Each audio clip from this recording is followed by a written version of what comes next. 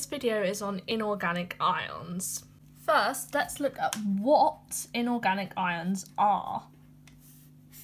So the word inorganic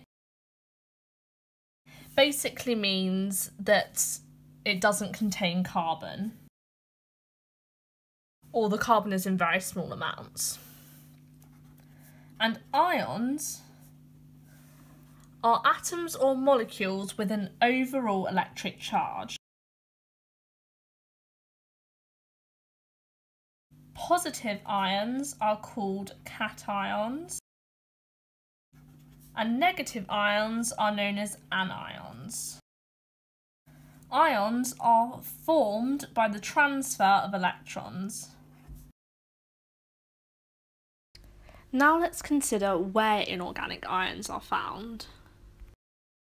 So inorganic ions can be found in solution in the cytoplasm, but they can also be found in the body fluids of organisms. For example, in the blood or the lymph. Inorganic ions can be found in both high or low concentrations, and they can be found in living things, but also in non-living situations. Although there are hundreds of different types of inorganic ions, there are four main ones that we need to focus on. Firstly, we've got Fe2+, also known as iron ions. Iron ions are found in the hemoglobin, which is in the red blood cells.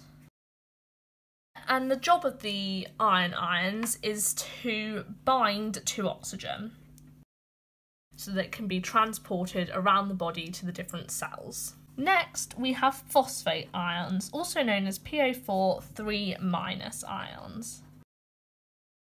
So phosphate ions are important because they are components of nucleic acids,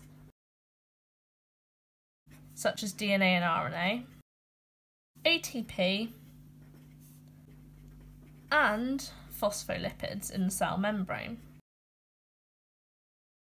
There are also sodium ions, Na+. These are involved in the co-transport of glucose and amino acids. You will learn more about this in the transport across cell membranes topic. And last but not least, we've got H+, hydrogen ions. Hydrogen ions are important in maintaining pH. The more H+ ions there are, the lower the pH, i.e. it's more acidic. Now have a go at some of these questions. So question 1, what are ions?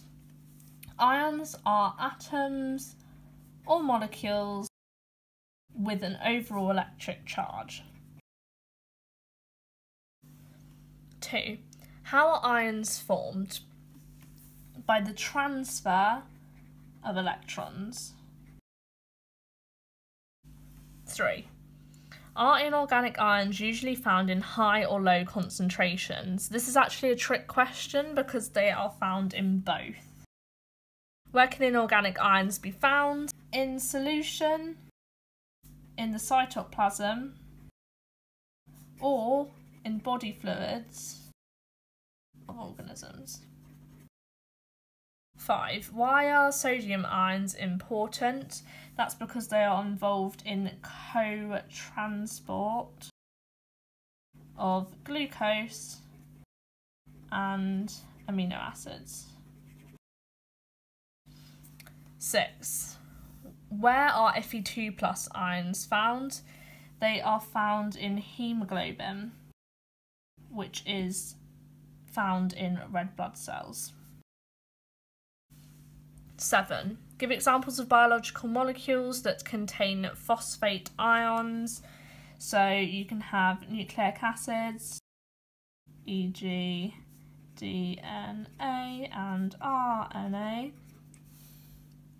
Also got ATP and phospholipids in the cell membrane.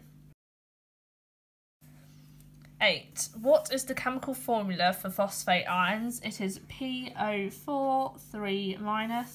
And 9. What are H+ ions involved in? They are involved in maintaining pH. Thank you for watching. I hope you enjoyed it.